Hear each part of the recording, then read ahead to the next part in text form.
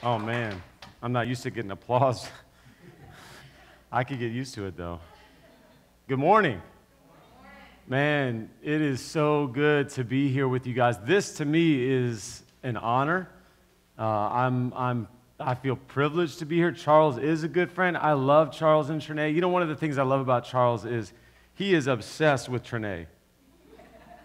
When he was up here doing announcements and I saw Trinae coming up, I was like, he's going to take a picture of her.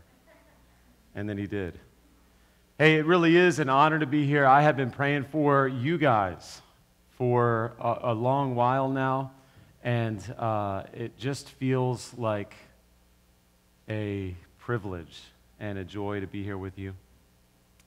Yeah, this week I'm preaching on kingdom justice, and I did preach a similar sermon last week at Valley Bible Church, and Brett, who's my best friend, we've been best friends since we were 7, which is a long time now. We grew up together, and he said, hey, that was a good sermon. He watched it later. He said, that was a good sermon, but 9 points, that's a little much, isn't it?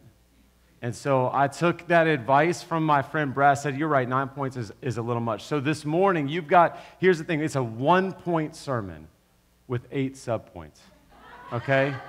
All right, it's just 1 point, but there's 8 subpoints. And here's the 1 point, okay? I'm going to give it to you out front. The 1 point this morning, the one truth that is the big truth of this sermon is that kingdom justice flows from a just king. Kingdom justice flows from a just king. This is good news for us because right now 2020 is crazy. 2020 is rough. It's a hard year for just about everybody. And one of the things that 2020 has done is it has exposed how divided we are. Right? As a people, we just see over and over again that we're divided about so much. And one area that we're really divided in is justice. What is justice? What is injustice? When we're looking around at our land and we see video after video and picture after picture, and what happens when a video surfaces of a black man whose life is taken by the police? Just 2 weeks ago was Jacob Blake, right? What happens is immediately there's a division. What happened? And we interpret it in 2 different ways. And really the world is offering us 2 different visions of justice, 2 different ways of interpreting the world around us and trying to figure out what's unjust and what's just and how do we do it? How do we make justice together? Right? The 2 different, for simplicity's sake, on this side, you've got a vision that's, I'll call it the modern vision, which is that real strong emphasis on individual responsibility. Right? I am responsible for my actions. There's this whole idea of systems and things like that. Forget that. It's just about this person and what this person is doing and how this person is acting and what this person has done in the past. Now, on this side, the kind of postmodern or ultra-modern view is really more about peoples and systems and powers and oppression, right? And what happens is there's a dividing wall of hostility between these 2 groups, right? And both groups, even in the church, right? This happens in the church. Even in the church, both groups are saying, hey, we want to be unified, unity in Christ. So here's how we can do that, is if you would just climb over that wall and come over here to my side, we can have unity. And people over here are like, no way. You got to get over here because this is the right side. Now, here's the thing, church, is we don't have to choose between these 2 visions of justice that the world has to offer. As a matter of fact, the Scriptures give us a full picture of justice that incorporates the best of what both of those positions have to offer. As a matter of fact, we don't have to be confused about justice. We don't have to be divided about justice. We don't have to fight about justice, because here's the good news, is justice, true kingdom justice flows from a just king, from a just God. And our God is not confused. Our God is not divided. Our God is not frustrated in his working. He is at work and he is just, and justice flows from him. He's revealed justice to us in the Scriptures. And so rather than fight with one another or be confused and frustrated and just we don't know what to do, we want to take a scan of the Scriptures here this morning. And we want to see how it is that justice flows from a just God and then what the implications of that is for us as a church. And so we see first that kingdom justice flows from a just king. The Lord loves righteousness and justice, Psalm 35:5 tells us. The earth is full of his unfailing love. See, God is a just God. And when God set the world in order, when he created the earth and the whole cosmos, it was created just. The scriptures have a word for that. It's shalom. Shalom is translated as peace. And when we think about peace, what do we think about? We think that we aren't fighting anymore, right? You know, when I was growing up and there were fights in the house, I just wanted, just stop fighting. I'll settle for that. It doesn't have to be better than that. Just stop fighting. Right? And that's what we've come to associate peace with. But what the scriptures tell us that peace is, that shalom is it's flourishing. It's justice.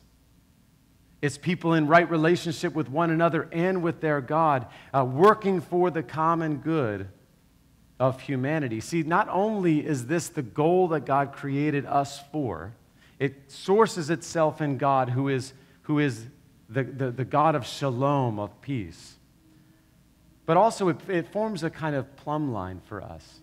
Right? I mentioned at the beginning there are really kind of two sides, in the world when it comes to justice, and there's something that both sides share. And they both share a sense that things are not the way they're supposed to be. Something is lost, something's missing.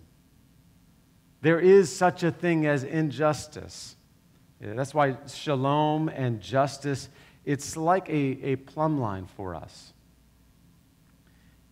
This is now, as a matter of fact, if you're here this morning and you're interested in God, you're seeking, you're not quite sure, this is a profound signpost. You know, when you're driving along and you're on the road and you're not sure where you are, and then the sign comes up and you're like, I'm on the way here. The fact that every person in every culture and every time all over the globe has all shared a sense of what is just and right, think about that. This is a profound signpost, a profound marker that aims us to a just God who formed us, who created us.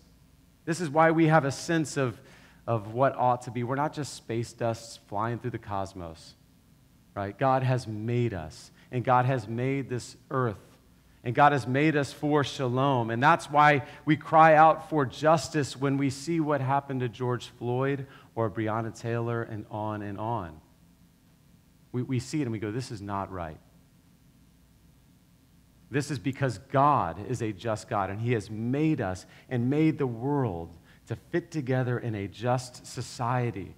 But it's broken, it's been lost, okay? Kingdom justice flows from a just king. And here's the first implication of that. The first implication is that kingdom justice recognizes the image of God in man.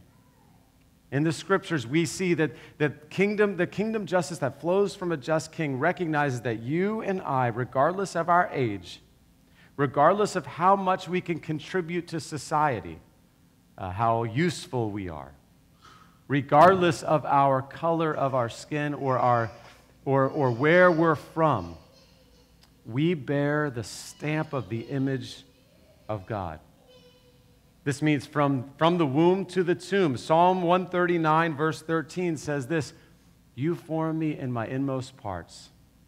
You knitted me together in my mother's womb." Picture what the psalmist is trying to give us this picture of is like when we were this tiny little in the womb baby, it was God who like a caring knitter. I think is knitting with one or two. You get the picture. One. He crocheted us. He knitted us. He formed us. Not just when we were born, but in the womb. And not just like, poof, there's a person, but our inmost being. He formed us. He made us in His image. We see this in Genesis 1 when God says, "Let us make man in our image." And then by the way, it's not like He makes a man and then woman is some secondary thing. It says he made male and female in his image, so that the God of the cosmos made us, all of us, male and female, to represent him, to image him, to show what he's like. And that means that we are stamped with his very likeness, and we have dignity and value regardless of how old we are. And then also we see that means in every ethnicity. Acts 17, 26 and 27. Paul is invited. This is the Apostle Paul.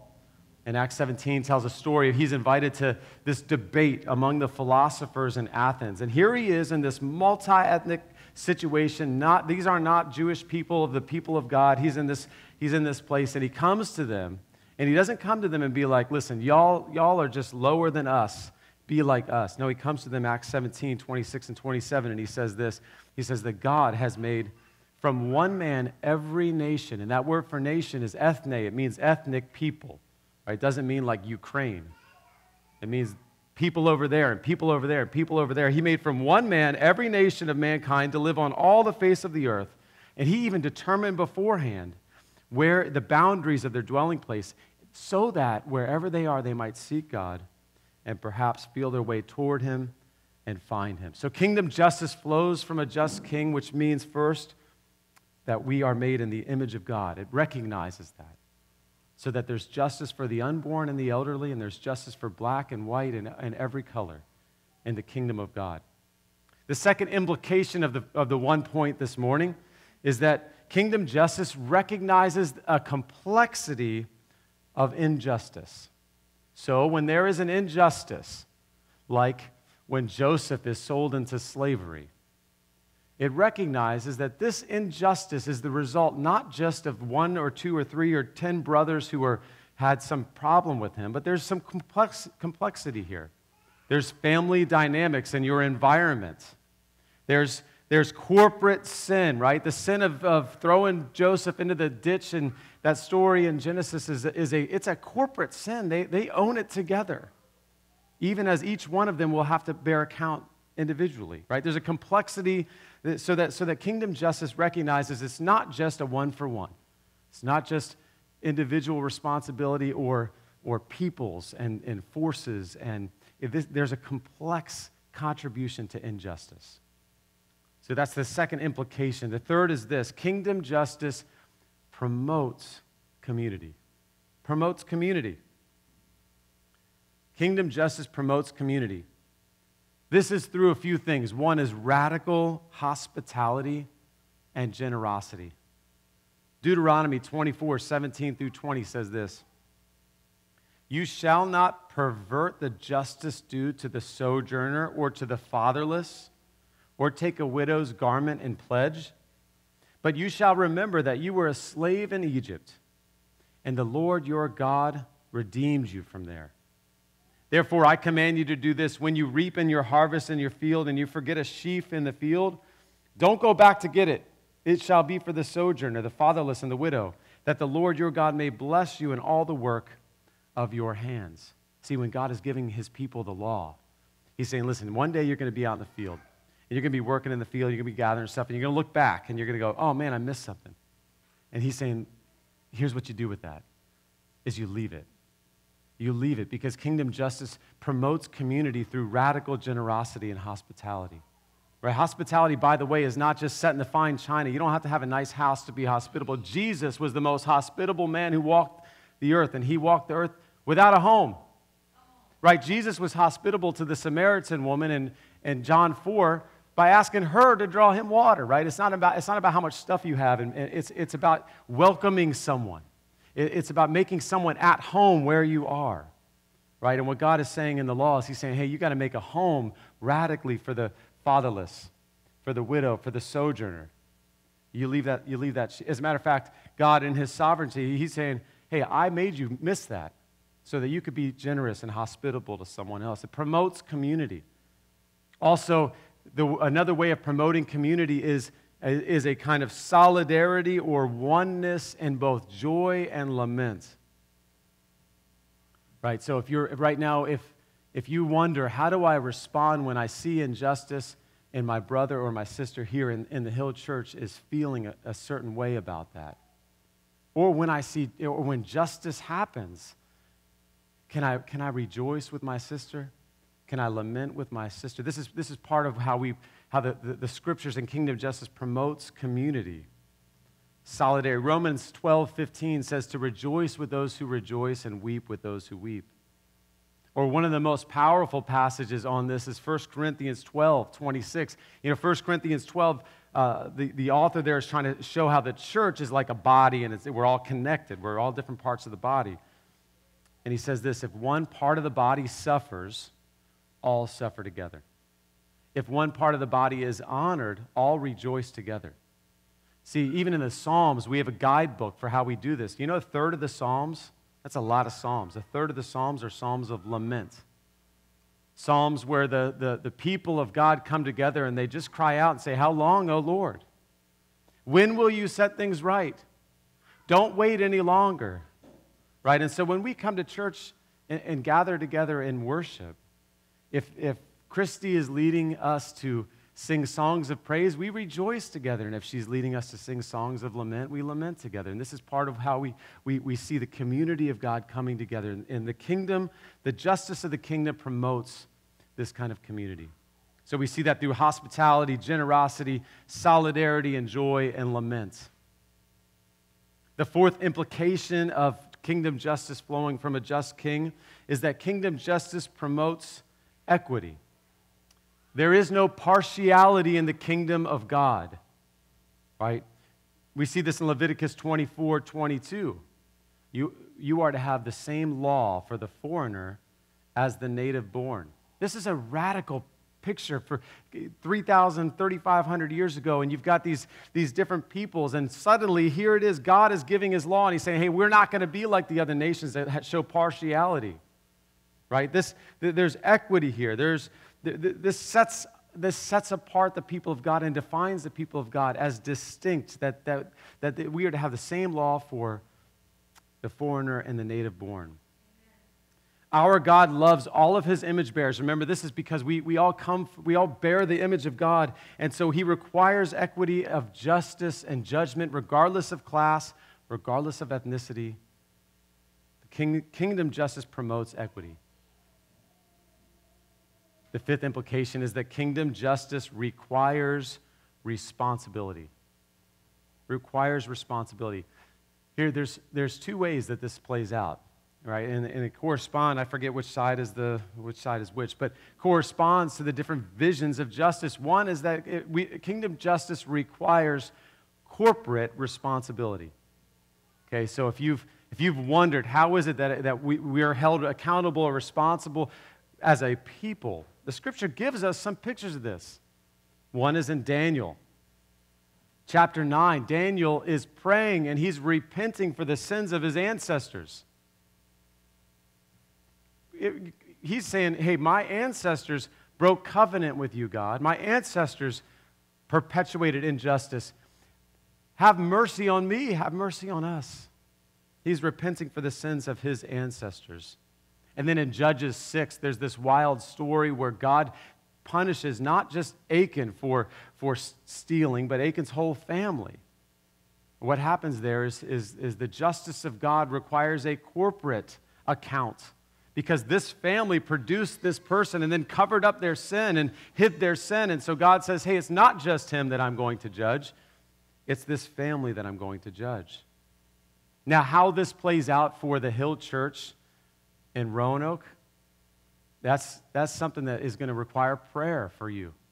It's going to require you guys coming together as a community of God and seeking his will. What does it look like for us to bear responsibility for corporate injustices in our community?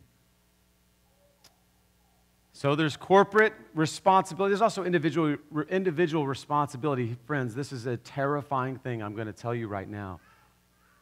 But it's in the Scriptures. You and I, we will be judged. We will be judged.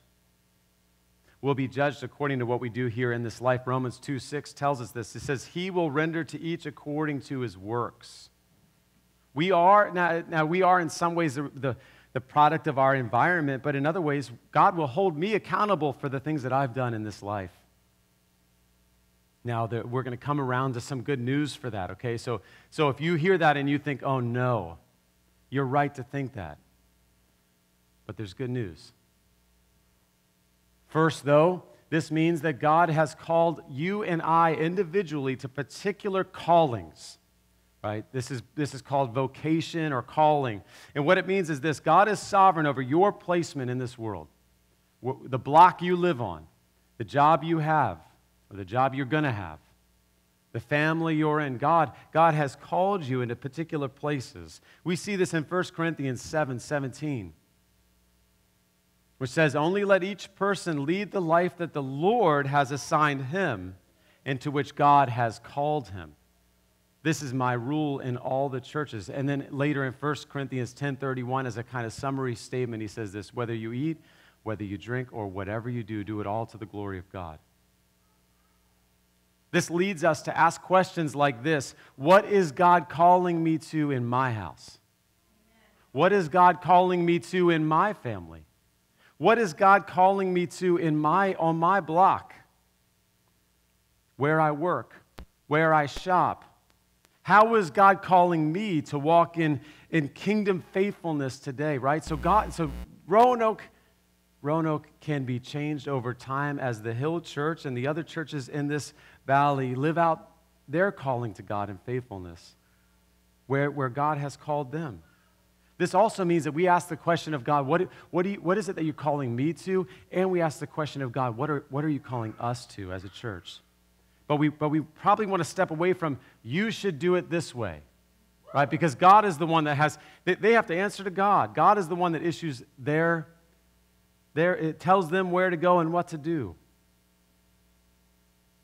So we ask the question, how is God calling me to do justice and to love kindness and to walk humbly in my calling?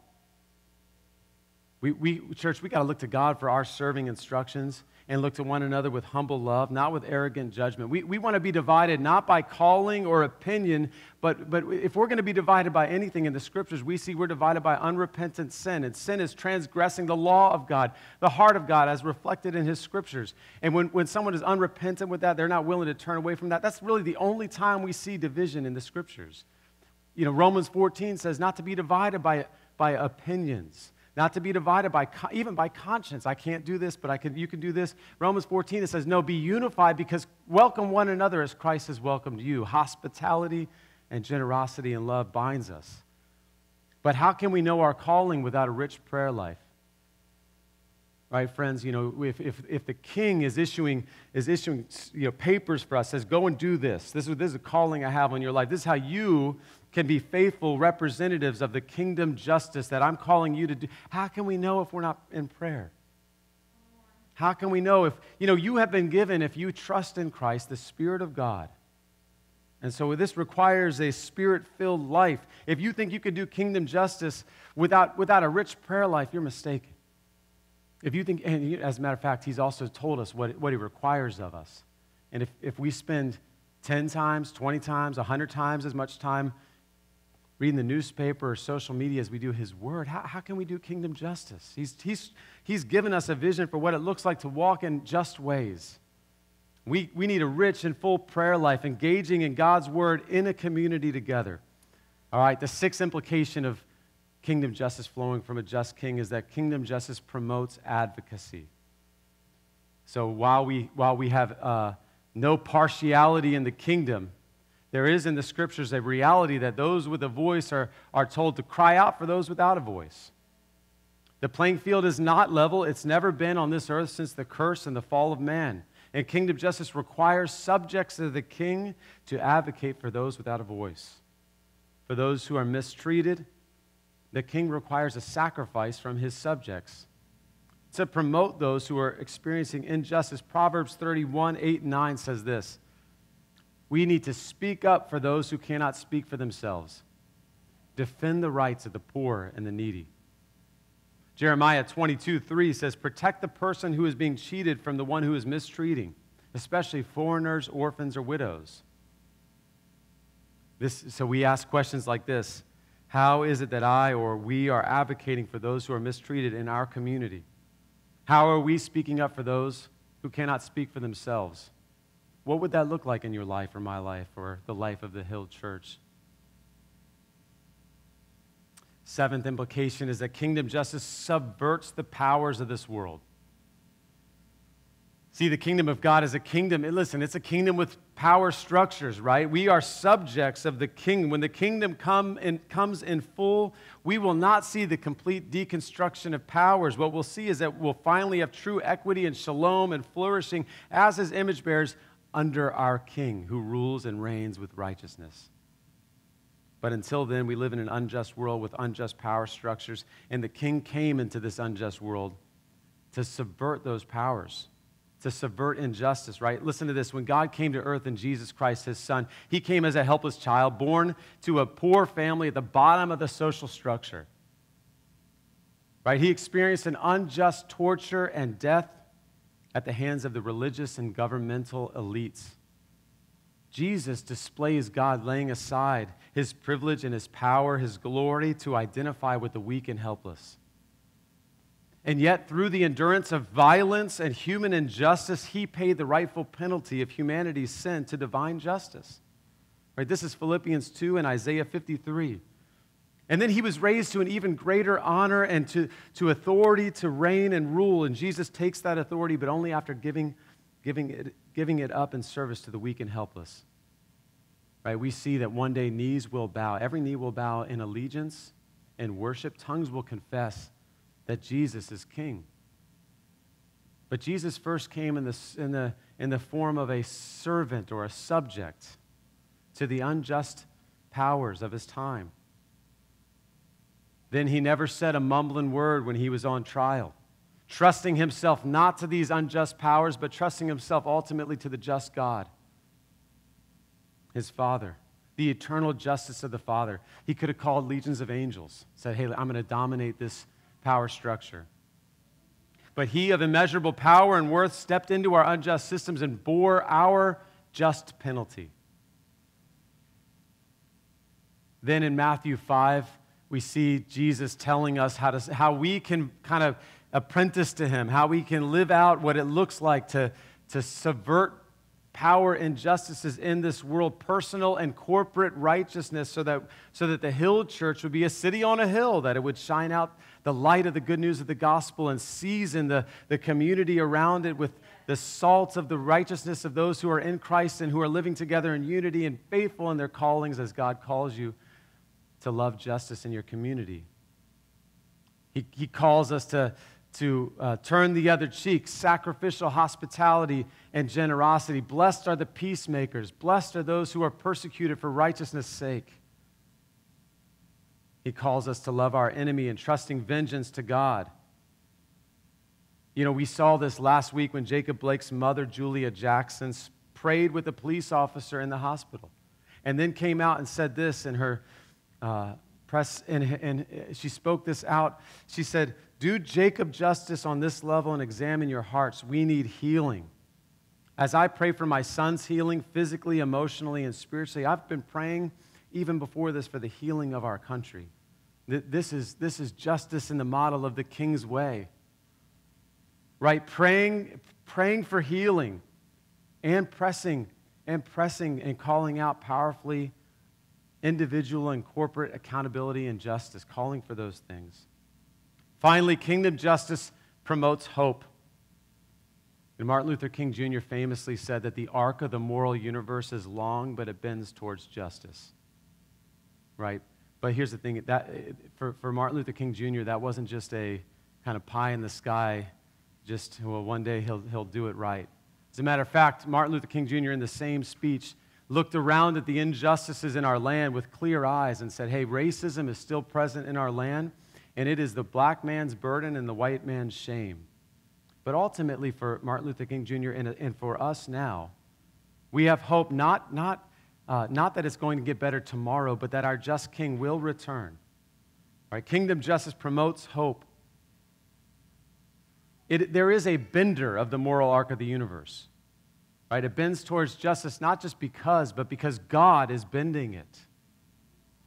So as we pursue the vocational work, the callings that God has called us to, both you and I individually and the Hill Church, we do it knowing that it's not ultimately up to us. God is the builder of the kingdom. God is the one who will come again to judge the living and the dead.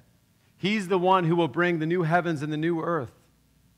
You know, Hebrews 6 tells us that we have a hope, and our hope is with Jesus, and it's like an anchor, so that when the waves of injustice come here on earth, whether it's me personally or us, when the waves come, we're not blown away because our anchor is secure in Christ. And Christ is with, Jesus is with the Father in the heavenly places, and he's got a place for us. But later in Hebrews, we're told to be grateful for receiving a kingdom that cannot be shaken. And let us offer to God acceptable worship with reverence and awe, for our God is a consuming fire. See, friends, his kingdom will come on earth as it is in heaven.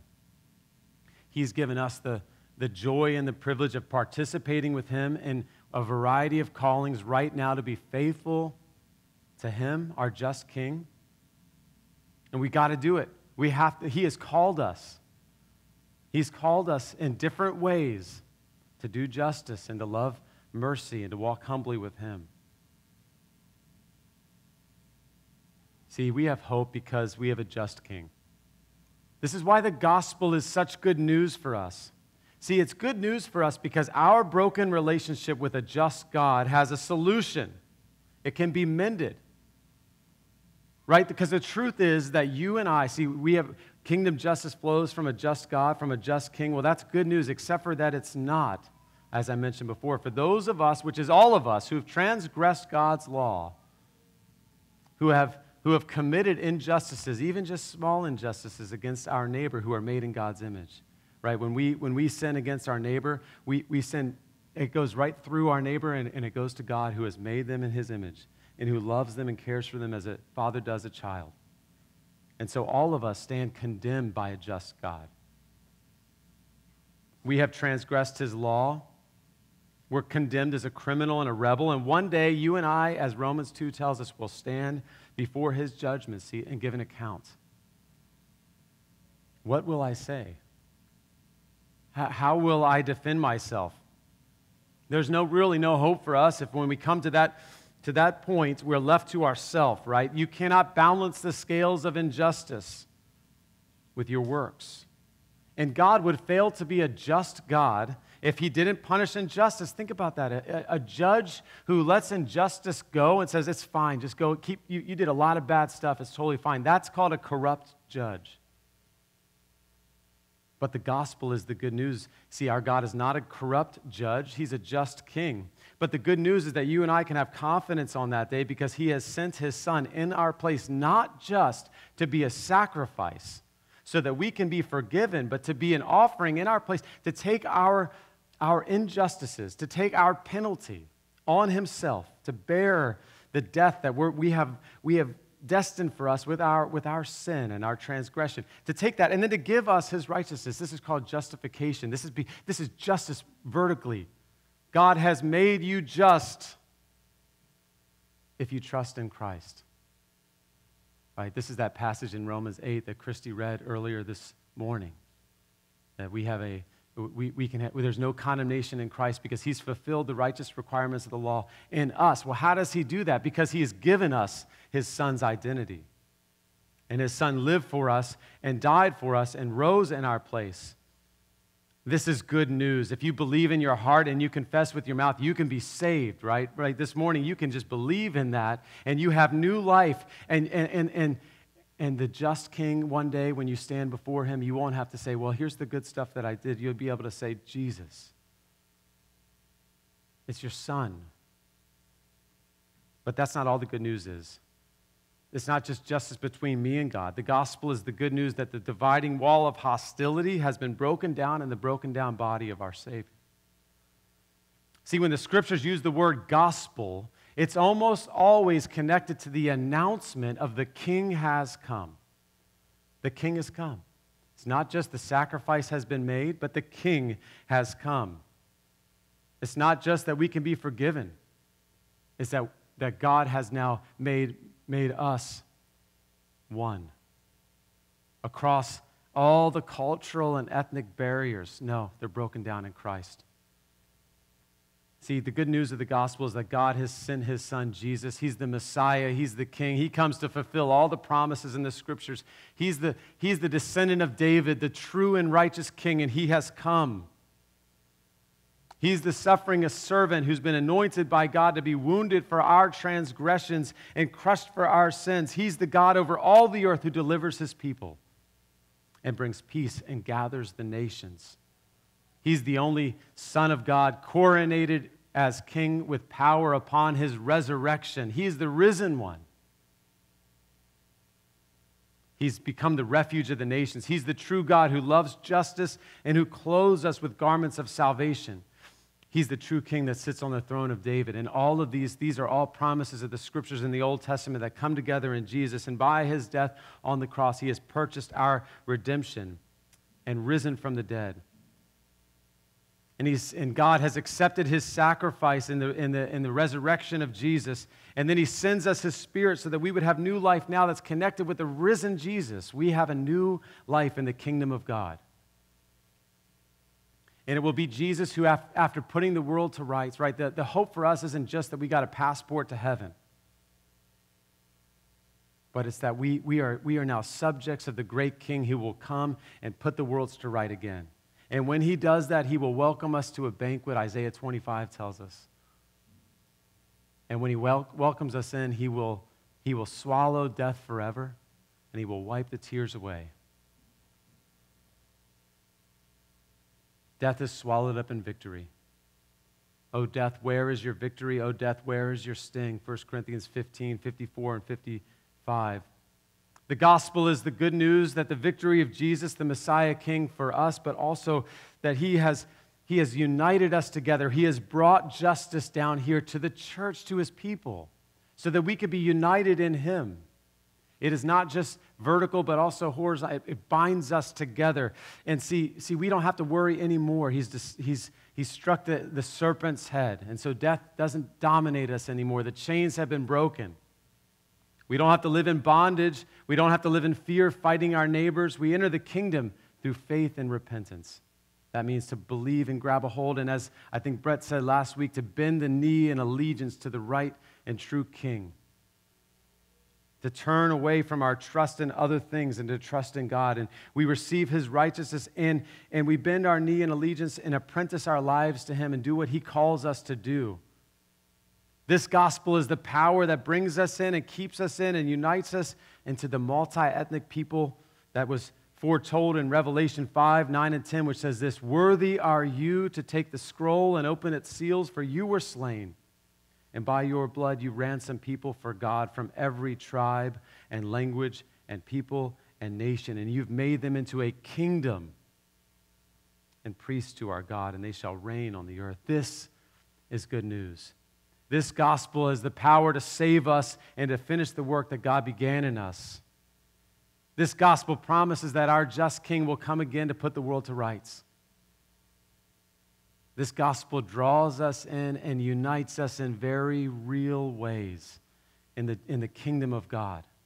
This gospel breaks down the dividing wall of injustice between neighbors and binds us together and sends us out as subjects to the King to walk in justice as God calls us to. May this gospel unite us together in humble love and send us out together as responsible subjects to the King. And may his kingdom come on earth as it is in heaven. Let's pray. And as we pray, I want to pray specifically for you, the Hill Church.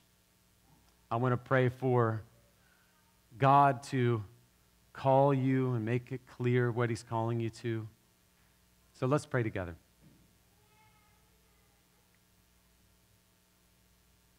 Father in heaven, you have sent your Son,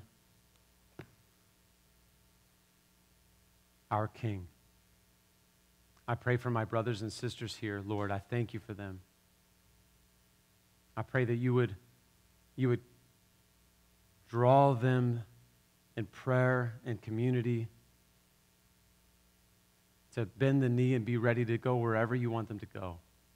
Lord, to be faithful subjects of the true and right King in their neighborhoods, on their blocks.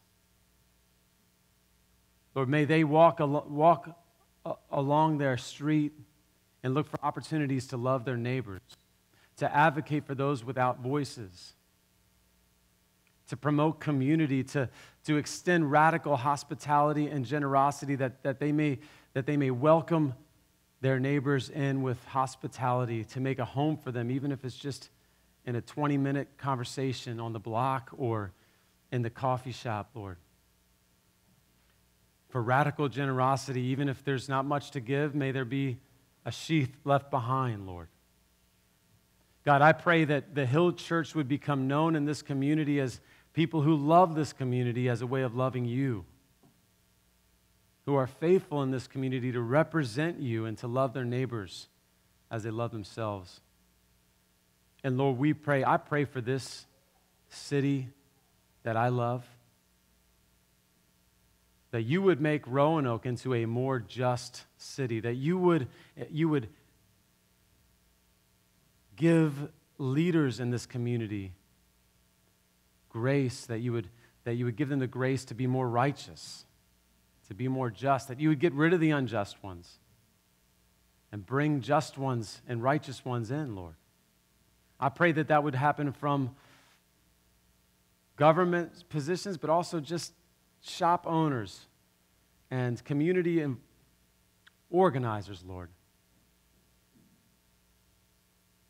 and fathers and mothers. Be at work, Lord. We trust you. We thank you that we have received a kingdom that is unshakable. We thank you that you are our just King. Amen.